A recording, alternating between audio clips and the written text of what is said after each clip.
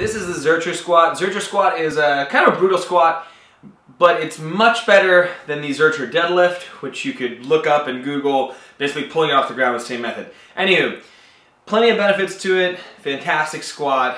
Here's what you do. You take the bar, you get it in a rack, usually, unless you're doing the Zercher deadlift to start it off with.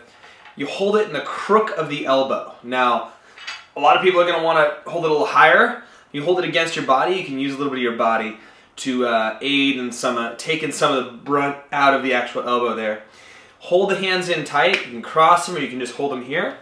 It's a normal squatting stance, and then from here, you just do a normal squat. Front squat, similar position. Now what you're going to notice is it's hard to keep the upper back engaged.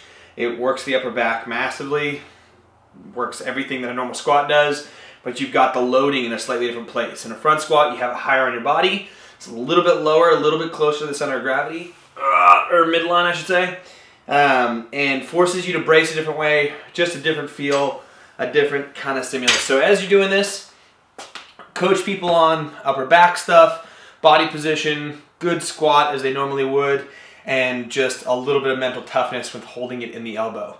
Granted, it is a difficult place to hold it. I've seen people put sweatshirts in their elbows or something along those lines, or even knee sleeves. They'll take them off and put them on their elbows. If you're going particularly heavy, sure, go for it. You're not going to see them very often. There is a bit of mental toughness there. It does hurt a bit, but it's okay. People will live. They'll move on past it. Use it as a fun, unique loading. Get excited about it. Tell them at least, hey, you don't have to do the Zercher deadlift. Again, look it up. It's a fun one. That is the Zercher Squat.